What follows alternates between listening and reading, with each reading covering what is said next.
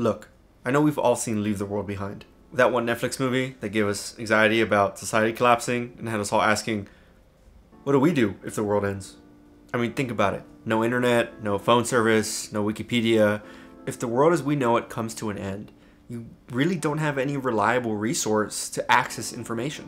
I mean, think about all the essentials to survival. What medications do you need for infections? How do we properly suture a wound? How much water do we need to grow tomatoes or run a crop cycle? If it came down to it, most of us simply don't have the knowledge to survive off-grid and on our own. And so, this is where this thing comes in. This is the A.C.I.D, or the Anywhere Computer for Information Deserts.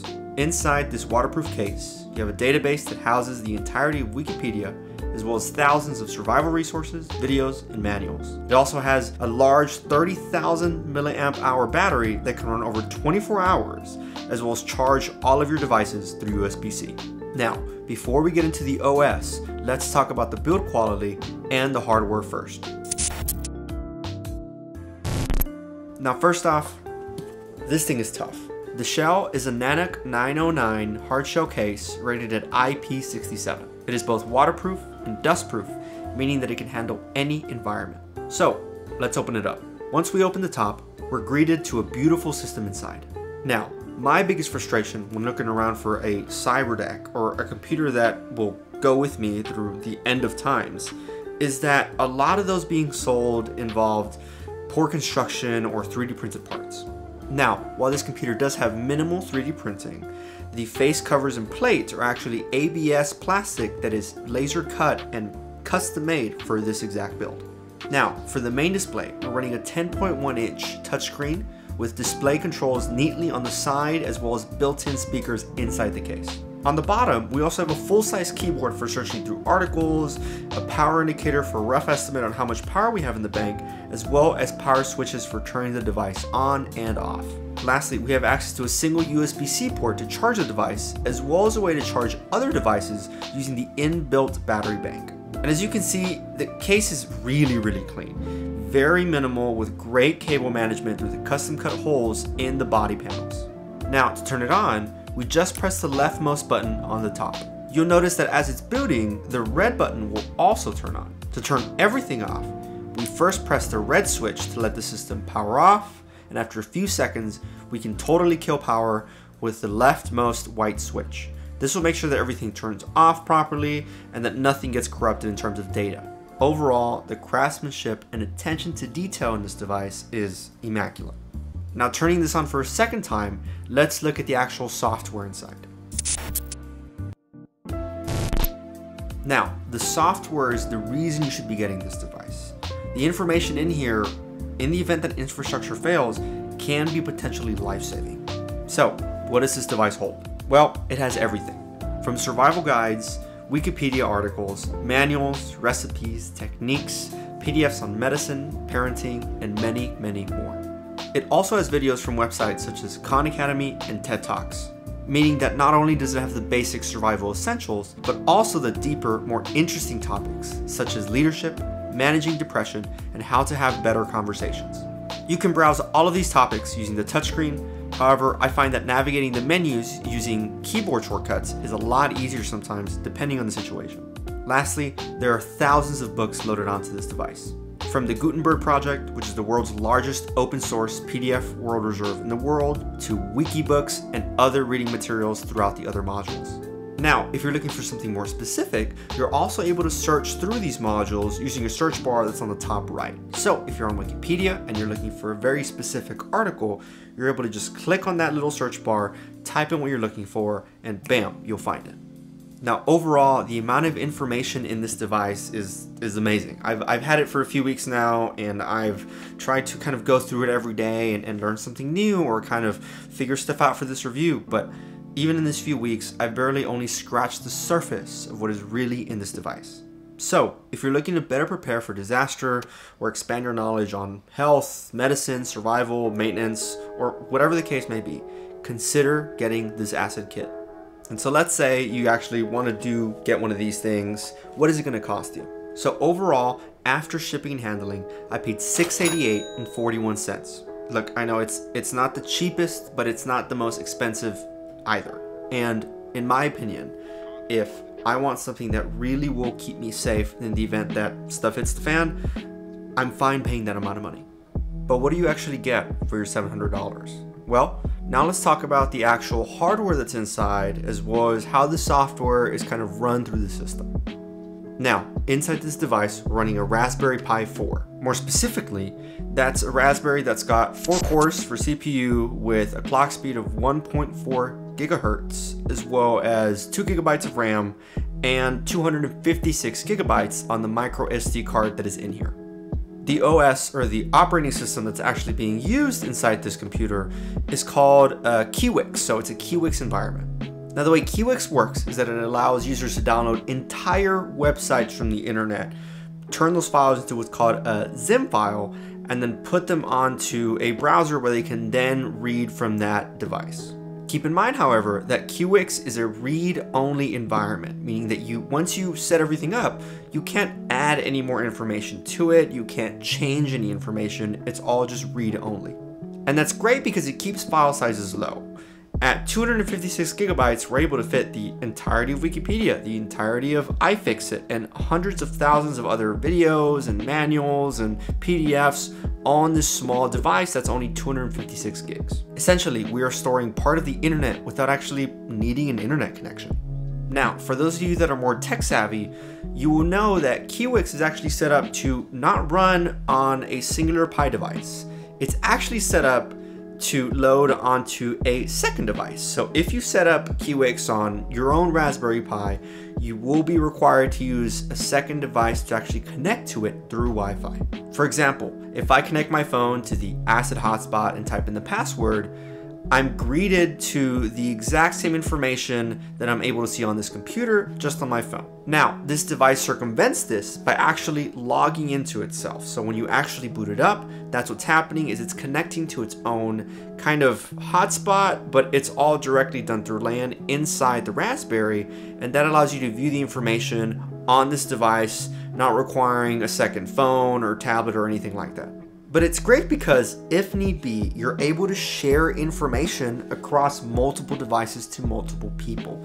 And also, if need be, if you're running low on power, you can actually just turn off the screen and still run this device as a sort of base station, letting other people connect to it and grab information from it while keeping runtime low. This is great because it saves on battery, but it also still lets you transmit information that can potentially be life-saving to other people. And in this mode, the device is estimated to run over 24 hours without the screen on.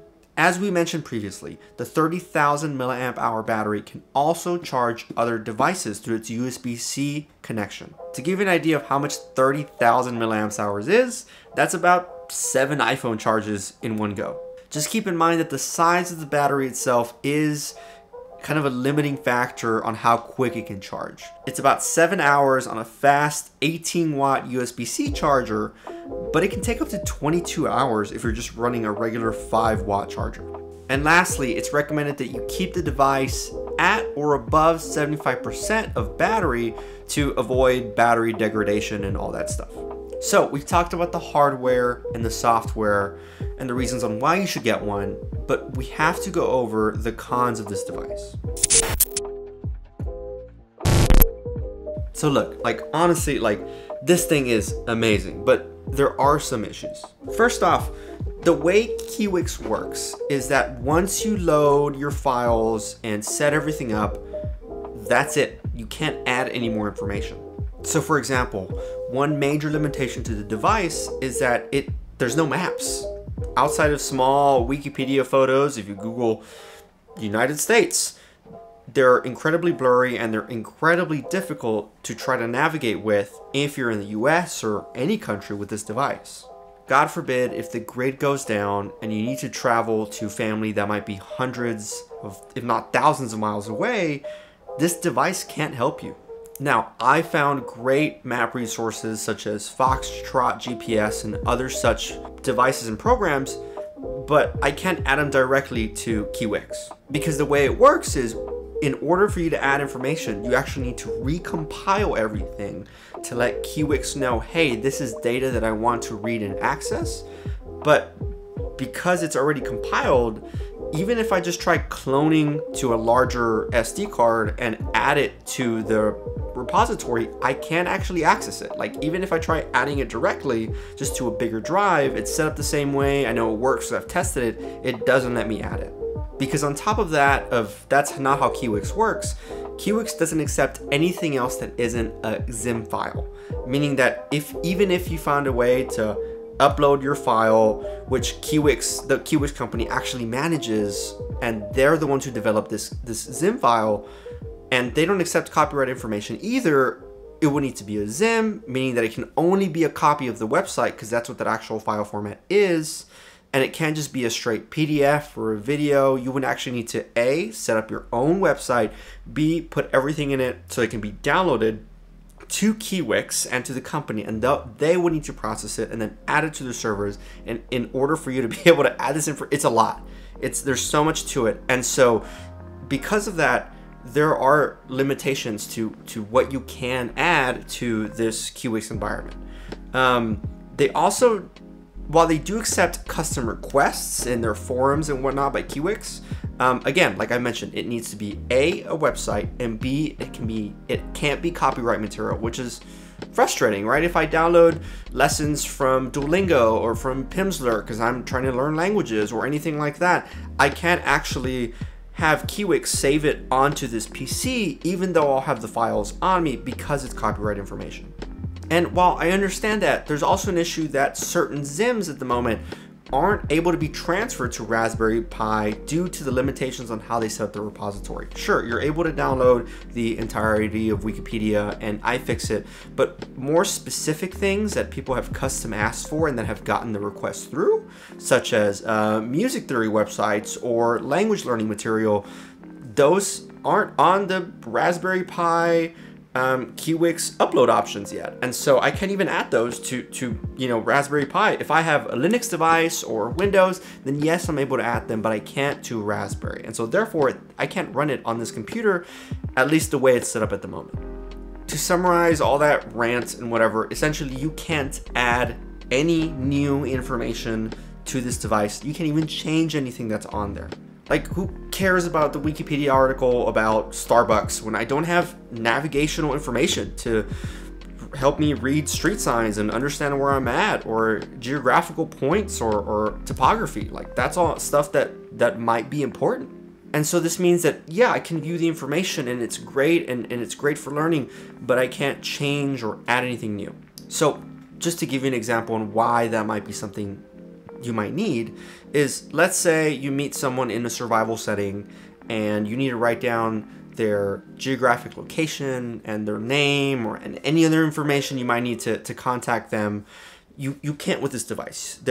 I wish there was like a word processor on there where I could simply do simple writing, editing, viewing, and saving to the device, but I don't have that access to do that with how it's currently set up at the moment.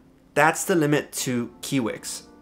If you're doing anything that isn't just viewing website copies, you can't do it on the Kiwix environment. You can't add programs, you can't do all that stuff that you normally would on a Raspberry setup, because that's not how Kiwix operates.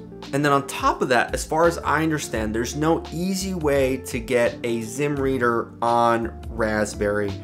But we'll talk in a bit about the issue that this actually has when you try running Raspberry Pi OS on it. But first, real quick, let's talk about the issues with the hardware and the actual interface. First off, there's a big miss in not having a touchpad with the keyboard. If I ever have issues and that touchscreen breaks, I'm in trouble. Like, I'm screwed. And on top of that, as I mentioned before, when I tried loading Raspberry Pi OS onto this and just running it as a regular Raspberry setup, Raspberry Pi does not play nice with touchscreen only, especially with double click.